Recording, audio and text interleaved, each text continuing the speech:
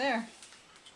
My name is Brian Sterling, and we started the shelter belt really around our farm back in the 1980s. When I first started on this farm, I had a go at it, and actually was one of the people that did a lot of land clearing.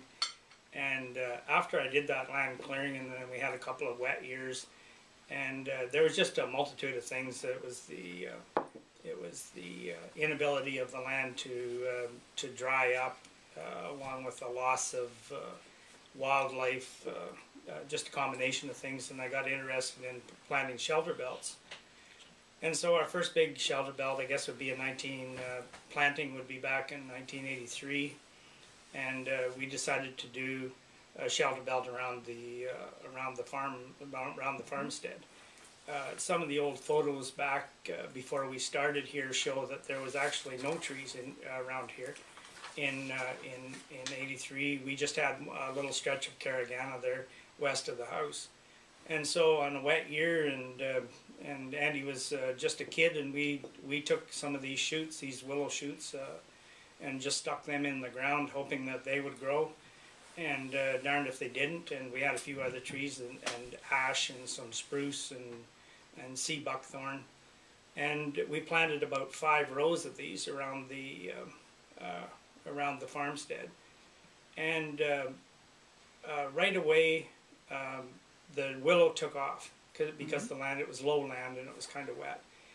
And they grew. Today you can see them; they're probably 30 feet high, and they actually do a lot for us. The two things that they do most of all is the windbreak, the advantages of having the windbreak, and you just can't believe it. We'll have a storm in here, and just right in the yard here, and it'll just be like a calm day. Really nice. The willows grew enough so that in any given year, I don't know how many thousands of gallons they soak up, but it must be a lot. And we've never really, until this year, had standing water in amongst those trees. So that was a huge advantage. We saw the protection that it gave, so that we continued planting. And on the quarter beside us here, we planted another 2 quarter-mile rows of buffalo berry. Again, it had some ash in it, and these turned out very well too. We had a very good start. They grew to the way they are today. I don't know how tall they'd be, 10 or 12 feet tall, but the advantage that they had, they're thorny. They're thorny, and yet the wildlife like them. They seem to like the berries, and they'll fight to get a taste of those berries. They're not very good tasting, but they must like them. And so that's another advantage we've had we've got lots of wildlife in here now.